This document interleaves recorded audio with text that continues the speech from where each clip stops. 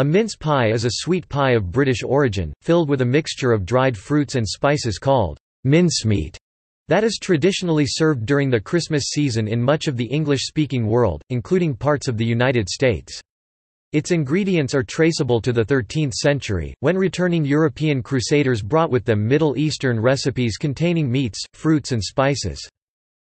The early mince pie was known by several names, including mutton pie, shrid pie, and Christmas pie. Typically its ingredients were a mixture of minced meat, suet, a range of fruits, and spices such as cinnamon, cloves and nutmeg. Served around Christmas, the savory Christmas pie, as it became known, was associated with supposed Catholic idolatry, and during the English Civil War was frowned on by the Puritan authorities. Nevertheless, the tradition of eating Christmas pie in December continued through to the Victorian era, although by then its recipe had become sweeter and its size markedly reduced from the large oblong shape once observed. Today the mince pie, usually made without meat but often including suet or other animal fats, remains a popular seasonal treat enjoyed by many across the United Kingdom and Ireland.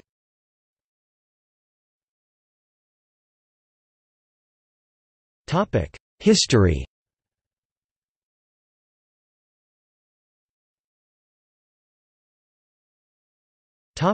Britain. The ingredients for the modern mince pie can be traced to the return of European crusaders from the Holy Land.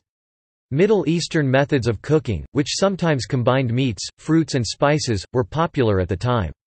Pies were created from such mixtures of sweet and savory foods. In Tudor England, shrid pies, as they were known then, were formed from shredded meat, suet and dried fruit. The addition of spices such as cinnamon, cloves and nutmeg was, according to the English antiquary John Timms, in token of the offerings of the Eastern Magi. Several authors, including Timms, viewed the pie as being derived from an old Roman custom practiced during Saturnalia, where Roman fathers in the Vatican were presented with sweetmeats.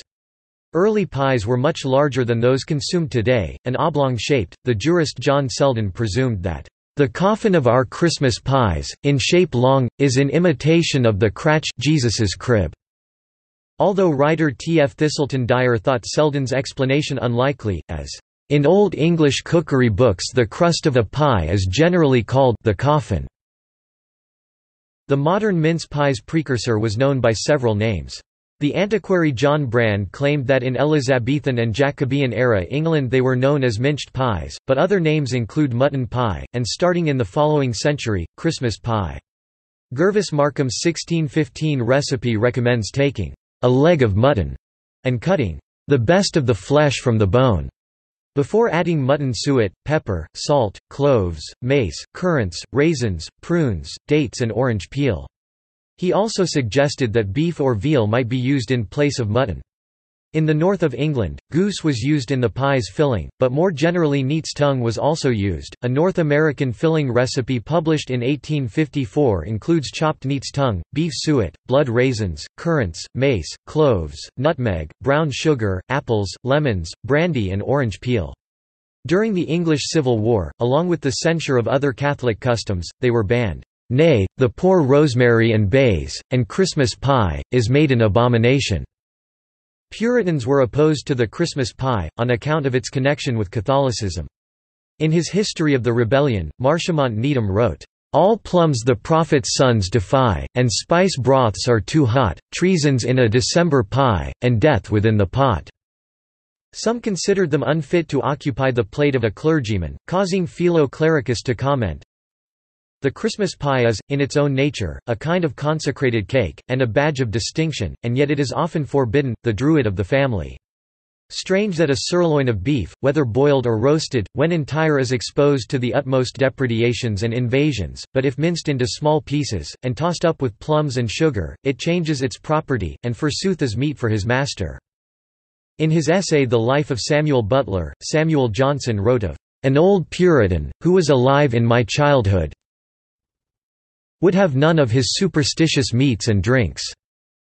Another essay, published in the December 1733 issue of the Gentleman's Magazine, explained the popularity of Christmas pie as perhaps owing to the barrenness of the season, and the scarcity of fruit and milk, to make tarts, custards, and other desserts.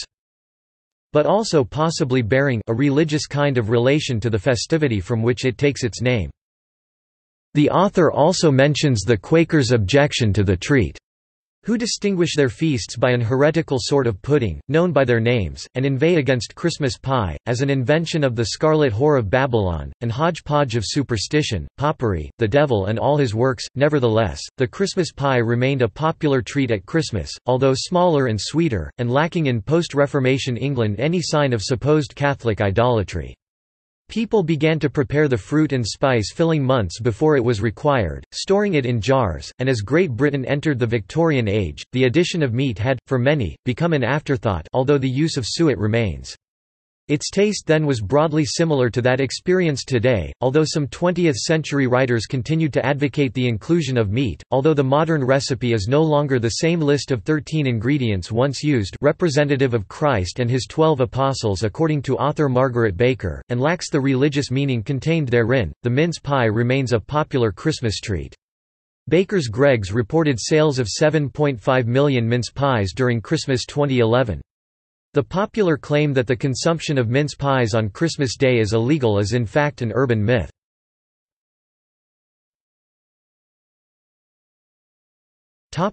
New England. Mincemeat pie was brought to New England by English settlers in the 17th century. While it was originally a Christmas pie, as in Britain, the Puritans did not celebrate Christmas, causing the pie's associations in the region to shift toward the American holiday of Thanksgiving. The ingredients for New England mincemeat pie are similar to the British one, with a mixture of apples, raisins, spices, and minced beef serving as the filling. Later recipes sometimes omit the beef, though None Such, now owned by the J.M. Smucker Company, the major brand of condensed American mincemeat, still contains beef. New England mincemeat pies are usually full-sized pies, as opposed to the individual-sized pies now common in Britain.